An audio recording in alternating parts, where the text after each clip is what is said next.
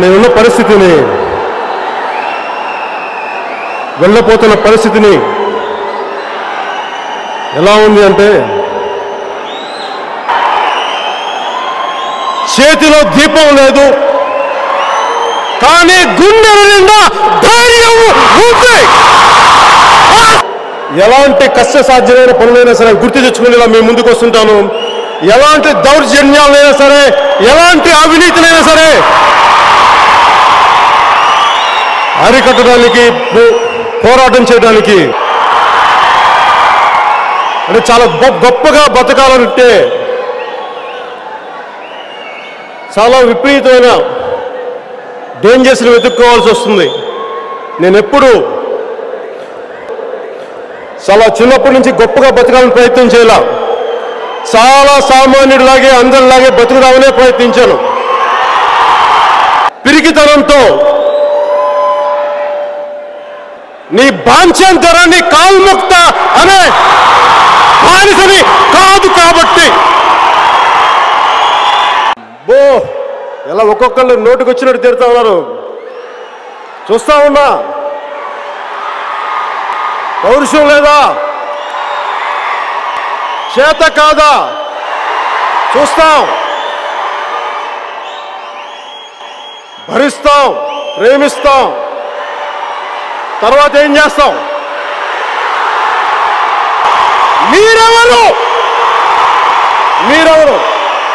ఇంకొంతమంది మీ హీరోకి దమ్ముంటే ఏం చేస్తాడు అన్ని స్టేట్మెంట్స్ ఇచ్చి రావాలంట. మీరెవరు చెప్పడానికి?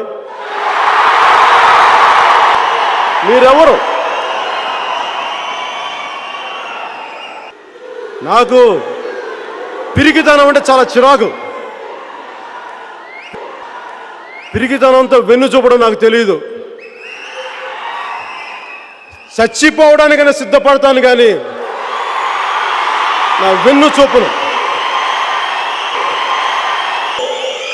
మహానుభావులు ఉండే దేశం. ఇలాంటి దేశంలో ఎంతమంది రాజకీయ నాయకులు వచ్చి ప్రజల్ని ఎంత విడతీద్దామన్నా, రక్తపాతాలు సృష్టించేద్దామన్నా అవి మీ పగటి కలలు. గుర్తుపెట్టుకోండి. ఇంకా ఇలాగే మీరు పిచ్చి పిచ్చిగా ప్రవర్తిస్తే సమూలంగా నాశనం అయిపోతారు కూడా.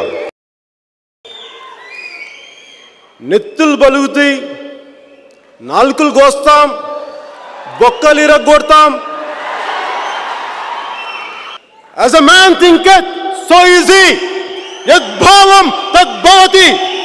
నువ్వు ఎలా ఆలోచిస్తే అలా తయారవుతావు. మతి ఎంతో గతి అంతే. ఎవరైనా సరే జాతీయ సమగ్రతని చెడగొట్టినట్టు తెలిస్తే, ఇప్పటిదాకా మీరు జిహాదీలను చూశారు, మతం కోసం చచ్చిపోయే వాళ్ళని చూశారు, ప్రాంతం కోసం చచ్చిపోయే వాళ్ళని చూశారు, కులం కోసం చచ్చిపోయే వాళ్ళని చూశారు. కానీ ఒక దేశం కోసం చచ్చిపోయే మొదటి పిచ్చివాడిని నేనే.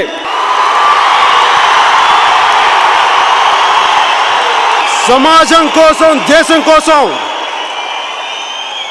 నా ప్రాణాలను అర్పించడానికి ఇక్కడికి వచ్చాను. మీరు ఎవరైనా సరే, ఎంత స్థాయి నాయకులైనా సరే, మీరు జాతీయ సమగ్రతకి భంగం కలిగించే పిచ్చి పిచ్చి వేషాలు వేస్తే మీ అందరూ నేను ఎండగొడతాను. మీ అందరూ నాకు వత్తాసు ఉన్నారనే నేను అనుకుంటున్నాను.